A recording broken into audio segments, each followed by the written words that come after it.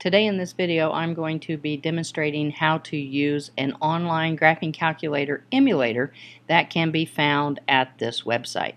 I am making the video primarily for students in my own classroom. However, anybody that would need an online graphing calculator emulator could visit this website and use it as well. So the first thing you would need to do would be to navigate to this web page. Alright, in doing so, this is the page that would come up.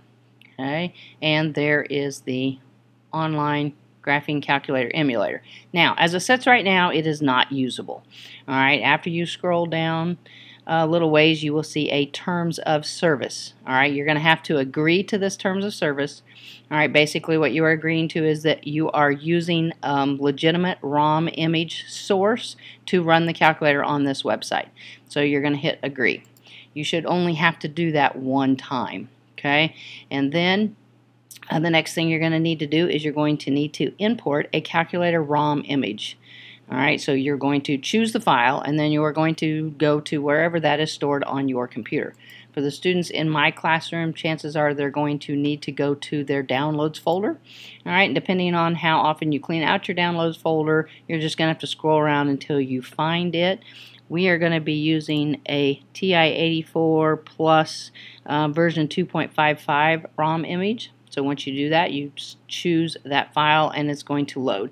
Takes a little bit. You might see a little flash right there. Alright, and after it's had time to load, then you will be able to hit the on button. And once you hit the on button, then this comes up and you are then ready to use the calculator. I'm going to go ahead and clear the menu out there. Anything that you could do on a regular calculator will now work on this one. So if I wanted to do something as simple as add two numbers, then I could do it. Okay, I could clear the window out. If I wanted to graph an equation, let's say we're going to do a parabola, 2x squared, maybe say minus 4, type it in, hit your graph button, and then you would see the graph. Alright, so once you load the ROM image, then the graphing calculator should work just as a real graphing calculator would work. So for the students in my room, now you're ready to proceed to your next step and complete your assignment. And if otherwise, then you're just going to use this graphing calculator any time that you need one. Thanks for watching.